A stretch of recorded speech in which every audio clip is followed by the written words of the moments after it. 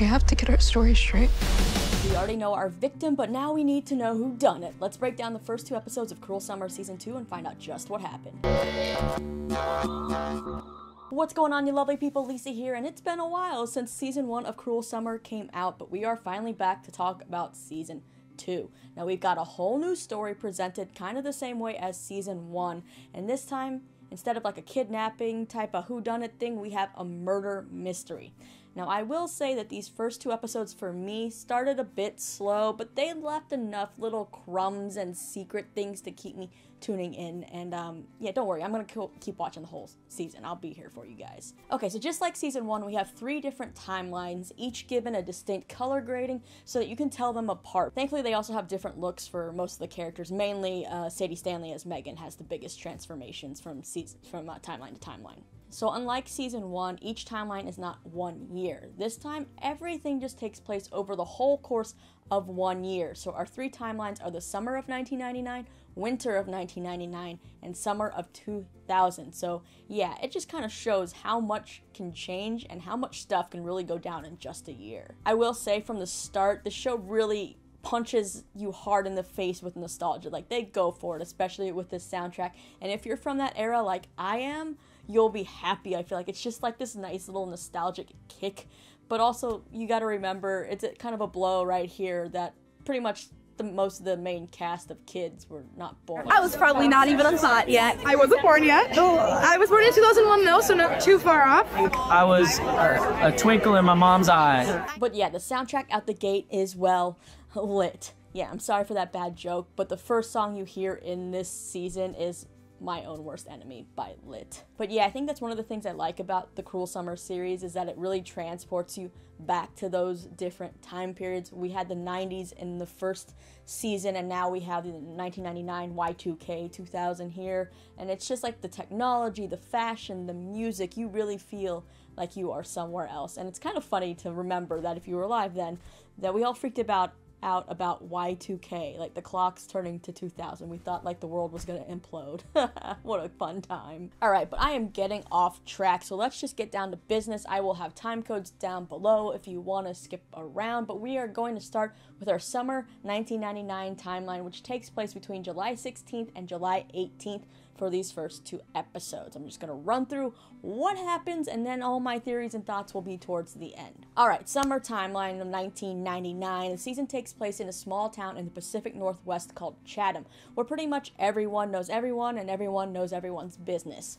We have Megan Landry, who lives with her little sister Lily and her mom Debbie. Now, Megan is kind of this goody-good computer nerd, and I don't mean nerd in a bad way, I mean it lovingly, because I was pretty much like this in high school as well. But she doesn't really drink, she doesn't party a lot. You know, she really spends her time focusing on school, her computer coding, and working to save up money for college, as she wants to go to the University of Washington for computer science.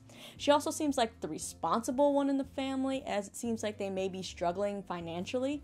Now, her best friend is Luke Chambers, whose dad Steve basically owns most of the businesses in Chatham. They're very well off, and these two, Megan and Luke, have been best friends forever. We also find out that Debbie works for Steve. Now, Luke doesn't want to follow in his father or his brother Brent's footsteps to go to Branson, I think it is, and study business. You know, he wants to step out of their shadow, but he's having trouble confronting his dad and talking about that with him. Then enter the wild card, Isabella, an exchange student that Debbie agreed to host. Her parents are diplomats, and you can tell from the second she gets out of the car that she is the complete opposite of Megan. And yes, they keep making sure to let you know that these two are pretty much the opposites the whole timeline of summer 1999. Isabella is the well-off, confident one who knows what she wants. I mean, the girl the first day, like within less than 24 hours of being in Chatham, kind of picks up that maybe there's something going on with Megan and Luke, but she ends up asking, and Megan says, no, Luke's like a brother, and you know what? Isabella's like, is it okay if I hook up with him? I mean, she gets a plus for asking permission, but like I said, she wasn't even in town 24 hours yet, and she's really got her mind set on, I'm gonna get this guy. But if I had $1 for every look of jealousy from Megan or Isabella throughout both of these episodes, I definitely have a good starting point. I can go get maybe like a McDonald's Happy Meal or something. I'm just kidding. There was a lot.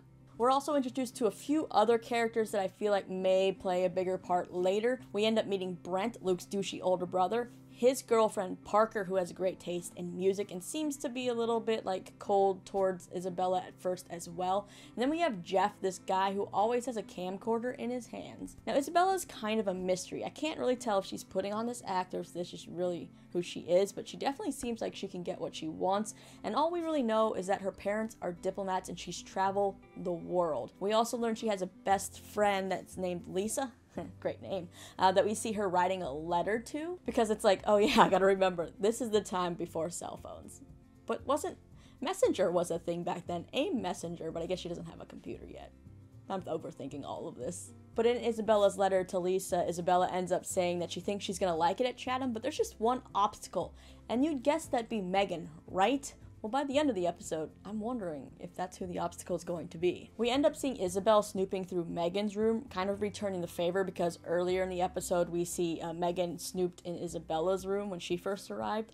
Now, when Megan first snooped in Isabella's room, all she really did was look at, Isabella's passport. You see all the stamps and stuff, but something that caught my eye was this floppy disk in her bag that, yes, a floppy disk. It brought back a lot of memories in it, but if you remember floppy disks, I'm giving you a virtual high five right now. Anyway, Isabella had one in her stuff that was labeled Summer of '98, so whatever I feel like happened in that summer must be important that she brought this disc with her. Now, Isabella ends up finding Megan's wallet in Megan's room when she's snooping and takes it to her at work, but I'm kind of curious if Isabella snooped at all, and if there's maybe anything missing from that wallet. Now, when Isabella visits Megan at work, Luke also shows up, and you know what, they're like, let's have a pool party, and they head to Luke's house where everyone shows up. Now, Isabella seems determined to kind of win over Megan, so she goes to Luke for advice because, he's got to be the best one to ask. He's known her his whole life. And he just tells her that Megan has a hard time letting people in, so just be yourself. Now, Megan ends up showing up to the party after work, and she kind of watches Luke and Isabella, and again, with that jealous eye,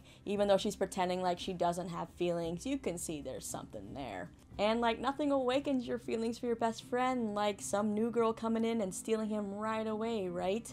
Now, we do have Luke and Isabella sharing a kiss, but more so we find out that Megan isn't actually Little Miss Perfect like she pretends to be. No one actually knows the real Megan, except now Isabella, who is like cracking some things because she's observant. You see, Isabella accidentally spills on Megan's backpack, and when she tries to clean it up, she sees a bag of pills in Megan's bag, and so she goes to the hot tub and brings it up to Megan, who confesses that she uses these pills, I'm guessing it's Adderall, to help her study and stay up late. Then Megan says this: I'm just doing what I have to get what I want. Okay, I see you, Megan, and so does Isabella. Ladies and gentlemen, the real Megan Landry has entered the building. So yeah, this basically sets up that all these people are hiding secrets, but just how juicy do these secrets get? And the last thing we see in this particular timeline is Jeff taking a Polaroid of Luke, Isabella, and Megan, and that is a picture you also see in a different timeline in this episode. Now, if we flash forward to the winter of 1999, that takes place between December 15th and 18th to be exact, we have Megan and Isabella now thick as thieves, or ride or dies, as they say 6,000 times in this episode. Seriously, if I had $1 for that, I'd have way more money than the jealous looks, and I could definitely probably buy myself a vinyl record or something. But they are now best friends, and they are celebrating because Megan has gotten into the University of Washington and even got a scholarship.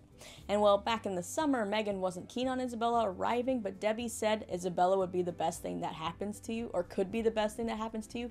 And here, now in this winter timeline, we hear Megan actually tell Isabella she's the best thing that's ever happened to her. So you gotta wonder, what was the event that really bonded these two? Now, we do see that Isabella has definitely made Megan loosen up, or in her words, has corrupted her, which is kind of funny because in the summer timeline, Luke was like, no one can corrupt Megan. And well, it looks like Luke and Isabella were only a summer fling, because now in the winter, Luke and Megan are dating, and it actually seems like they are in love. We hear the words, I love you, right before something horrible happens, obviously. But what's weirder is that, Luke and Megan's parents are also dating each other. But now things are starting to get rough for both the Landry and the Chambers families, as we see that Debbie has a bunch of past due bills piling up, while the investors that were supposed to kind of invest in this big Northland project that Steve was trying to develop are getting cold feet and holding out. Now, to get some alone time, we have Luke and Megan going off to what I assume is Luke's family cabin, where they are having some quality time until they hear these gunshots, and they go outside and see this man out in the woods shooting at the birds. Now, Megan actually knows who this guy is. I don't think he knows her, but she knows of him, and says that it's a man who used to be really high up at Apple, and he was like the number 12 employee, and he's coding royalty, but now he's kind of here. I heard him going on at the hardware store about how the world's gonna end on Y2K. If it comes and nothing happens. Just hearing Y2K and how much we worried about that is just makes me laugh every time. But now it's time for the Chambers, Luke's family's annual Christmas party, and this is where stuff really starts to go down, and the show gets the ball rolling. So Steve has invited some of these potential investors to this party. He needs the night to be perfect, right? That automatically means this night is not going to be perfect whatsoever. Now, he's giving this speech kind of honoring his wife that passed away and their traditions and stuff, and they're going to watch this Christmas movie, so they fire up the projector. Well, the movie they end up getting, they are like cozy and warm and maybe by a fire, but it's not a Christmas movie. Instead, it's a sex tape with Luke that starts playing, and it is stopped before we can actually see who the girl is or identify really any parts of her, like skin color, hair, anything, no identifying things. So immediately you think it's got to be Megan, right? Because they're together. Well, we see the only identifying thing in this video besides Luke's face is this pink sweater. And guess who happens to be wearing that same pink sweater at the Christmas party? Yeah, everyone gasps and is like, oh my god, Luke cheated on Megan with Isabella. And we see Megan looks devastated and runs out. So now the whole town thinks Isabella is a SLUT, and they're vandalizing the Airstream and all this kind of stuff, and she's now on probation at school. But then we get this twist in the episode. It turns out it wasn't Isabella on the tape, and Luke didn't cheat. We see that Megan borrows Isabella's clothes sometimes. So that sweater, yeah, could have been borrowed by Megan, since Megan is actually the one in this tape. Yeah, Luke stopped the tape before everyone could actually see who the girl was. And, well, now the girls are really gonna prove that they are ride or die for each other. Because Megan is all worried. She's like, if it gets out that I'm the one on the tape, well, I'm gonna lose my scholarship, everything's gonna go downhill, all of this stuff. And Isabella is just like, you know what? Let everyone continue to think it's me. I'm leaving in a couple months anyway. They've already just branded me this. Whatever, I don't care. Let's protect your future. I mean, yeah, when you think about ride or die, that's a big thing for a friend to take on for you to keep that secret. They end up burning this tape, and you just have to hope that that was actually the only copy of the tape, because right now we don't know who made the tape.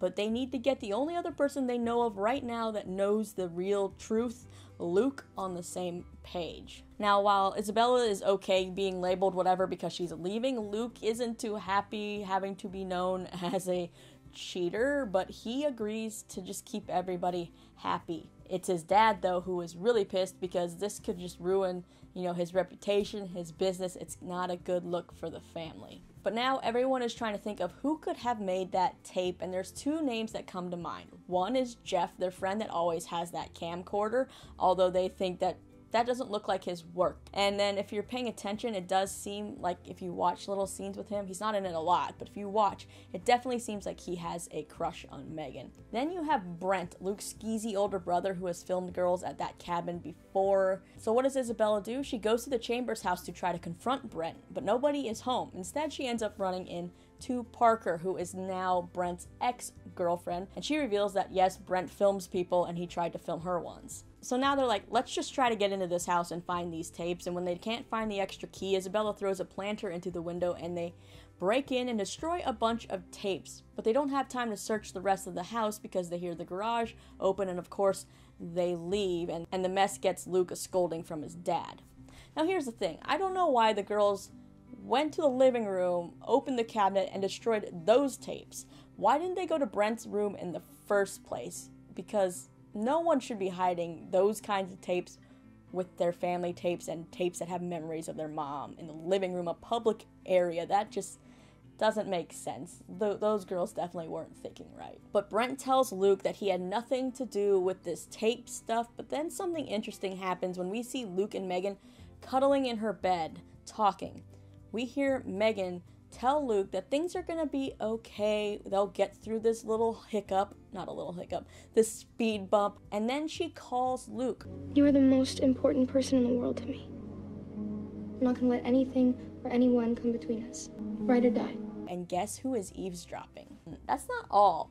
Then we see Isabella go downstairs to Debbie and says, I need to tell you something. And of course, that's where we end that timeline. So it's a cliffhanger, and you gotta know, what is she gonna tell Debbie? Because what does she know about her? As of now, we only know that she knows about Megan taking pills. But is that enough to really get Megan in that much trouble? And the show really pitched this as a love triangle, and maybe that they were fighting over Luke. Like, they wanted you to think that the girls were jealous of each other over him.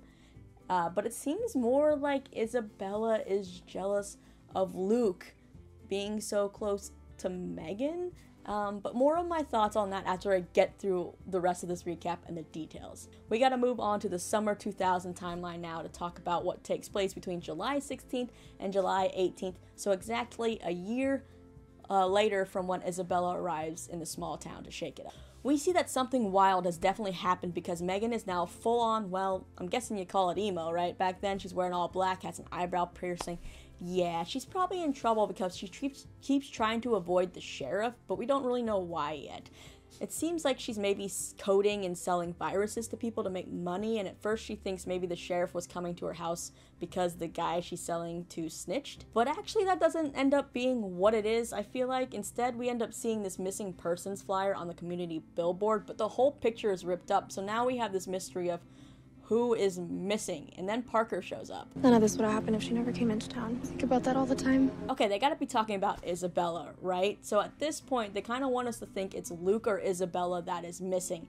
Now, when Megan is at the pharmacy picking up her mother's medicine, because we saw Megan earlier in this timeline sorting pills, so it seems like maybe Debbie's been sick, Megan overhears some people saying that a fisherman found a body in the lake, and Megan goes into full-on panic mode, speeding her little old car through like these dirt roads through big ass trees. I'm surprised she didn't hit anything, but she speeds off to that cabin where we saw her and Luke hook up, and she definitely seems like she's trying to scrub something off the floor. And while this color grading is really dark, you gotta think it's blood, right? One other interesting thing here, I guess, is when she was getting out of the car, we see Isabella's fake ID fall out of the car. Now, I'm not sure if that's actually important. Fake IDs were common back then. Maybe they still are. I don't know. I wasn't cool enough as a teenager to have one, but like, that's not really uncommon for someone to have a fake ID, right? Now, after Megan tries to clean up whatever this, I guess, maybe crime scene is, she gets stuck in traffic, and when an ambulance drives by, she gets tired of waiting and legit just like jumps out of the car and runs, leaving her car there. And then she stands watching as the cops end up bringing a body to shore, and we see Steve, Brent, and Debbie run up, and we know who doesn't make it out of the season alive. The missing person is actually Luke, because then we have Isabella showing up right next to Megan saying they have to get their story straight, and I just hear the little Law and Order gal go dun dun dun. But also something at this scene, we see Megan share a glance with a man over there, and that looks like that dude from the woods, right? So the fact that they pointed him out in the first place and then this glance is shared, he's gotta come into play at some point, right? Or is he just like a red herring? Well, after this revelation that Luke's body has been identified, Megan is back to icing Isabella out, and we learn that Luke didn't die by any kind of accident. It wasn't just drowning. I mean, he did die of drowning, as the sheriff says, but the coroner found other things. There's an abrasion on the ear just above what looks like a gunshot wound, but it's not like one that penetrated, it's just like a graze. But it also seems like Luke had muscle relaxers in his body. So yeah, they're pretty much ruling this now a homicide investigation. And you know who's looking pretty guilty right off the bat? Our writer dies. Now, as soon as Isabella hears it's now a murder investigation, she tries to book the next ticket to Paris, but Parker shows up and informs Isabella that she can't leave yet because the sheriff is interviewing everybody again. So Isabella tells Megan yet again that they need to get their stories straight and that she's planning to leave, but Megan's like, oh no, you're not leaving me with this mess. Like, if you want me to keep my mouth shut, you're gonna stay. So now we like have this whole other secret floating around, like, why does Megan have to keep her mouth shut? What did Isabella do, or what did she find out about Isabella? Well, we learn even more as all the friends are being interviewed, and we pretty much learn that Luke went missing, it seems like the night of the New Year's Eve party or a little bit after, so maybe he's been missing for like 7 months since it's July now. But we learned that Isabella and Luke dated that first summer. So whatever that hookup was turned into dating. And then by winter, like 6-7 months later, Megan and Luke were together. And then at this New Year's party, Isabella left early after a fight with Megan. So what were they fighting about? Was it over Luke or was it about something else? Then it's Isabella's turn to be interrogated, and you know what? Good for her, actually, for calling the sheriff out on being more concerned that she was supposedly on that sex tape than trying to figure out who leaked the actual tape.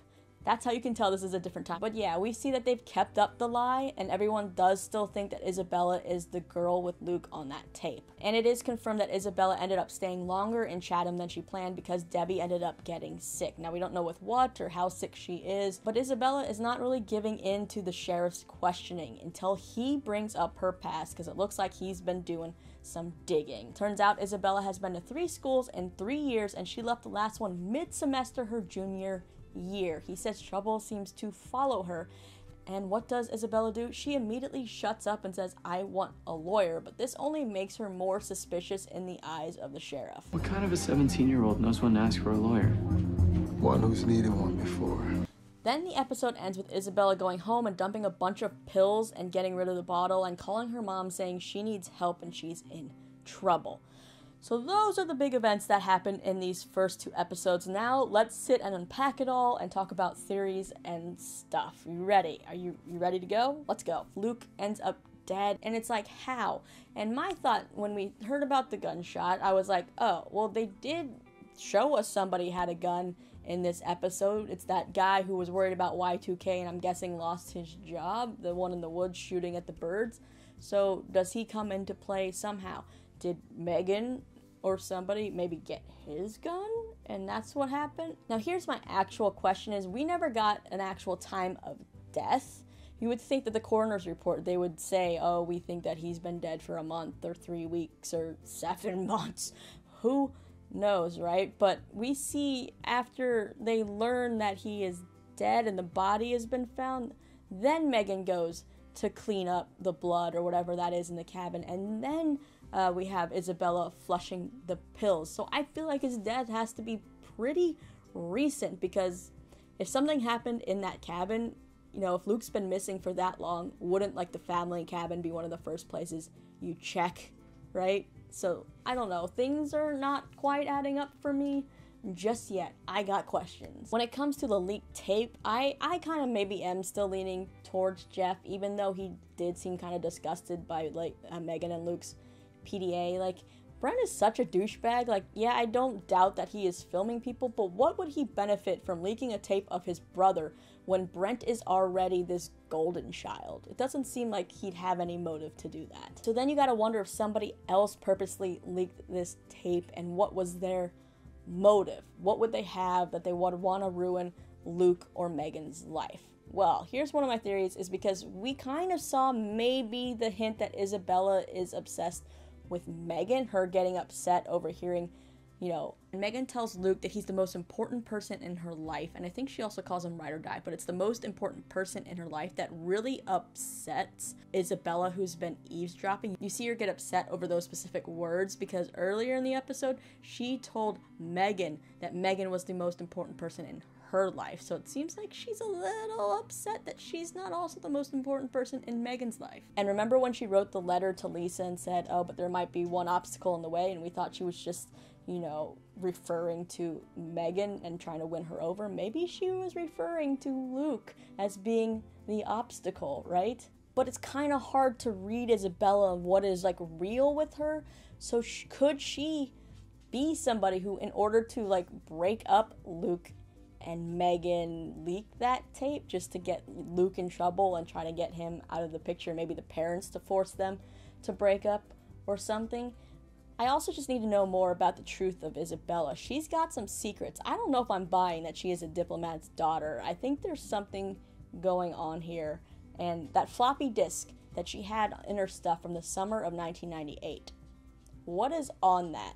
Because, you know, what's interesting is that when the sheriff did his digging to at least find that she'd been kicked out of school and stuff, why didn't he, like, tell her the reason why she was kicked out of school? Like, imply like, oh, well, we know that you did this and this. Instead, it was just like, you got kicked out of school and trouble follows you. Well, tell me what the trouble is, Sheriff. I know I'm supposed to probably discover it throughout the show, but I want to know now. But those pills that she destroyed definitely had to be muscle relaxers, right? You couldn't really, like, read the label, so, like, I looked it up. There are some pills that kind of look like that are muscle relaxers, and muscle relaxers were what were found inside of Luke. But yeah, I want to know why these girls are just now trying to cover everything up. Like, once the thing happened, you should have been trying to immediately cover it up, not letting it sit there for days, right? Unless maybe it did do something the night before, we just haven't seen it yet. But when it comes to the guilty scale, which one are we leaning towards right now? I guess I'm kind of leaning a little bit towards Isabella, but I think what the show is going to make us do, just like they did in season 1, is make you flip-flop a little. Make you see different things between each person, be like, oh, now I'm leaning a little bit more this way. Okay, what else, though? Well, Megan did say that she, does what she needs to do to get what she wants, so could that mean covering up a murder of some sort? We also got to know what do you think Isabella is going to tell Debbie? Do you think she's going to be like, oh, your daughter's taking Adderall and that's how, she got really good at school? I don't think that's big enough to blow up her whole world. There's got to be another secret that we need to find out here, as well as whatever secret that Megan is holding over Isabella to keep her in town for right now. Alright, I think I've lost track of whatever the heck I'm even thinking and saying at this point, so let's just wrap this up. Let's recap the things we are trying to figure out so far this season. Who murdered Luke? What secret Megan is hiding? What secret Isabella is hiding? When did Luke's death take place? What caused Megan and Isabella to fight at that New Year's party? And who leaked the tape? Because we also still have the other person, whoever that is, who made the tape, knowing the truth, but why have they held on to the truth that long? If you have theories, let me know, hit me up, because right now I'm thinking everybody looks suspicious, even Parker, who just kind of pops out of nowhere all the time. But yeah, let me know all your thoughts on this premiere episode, this season, this whole story. Are you into it? And who do you think done it? After that, don't forget to hit that subscribe button and check out more of my videos right over here, because you know what? I'm going to be hanging out here all season, recapping it for you, discussing theories, and hopefully maybe we'll figure it out before we get to the finale. We'll see. But I'm always sitting here rambling. I'm Lisa. See you next time.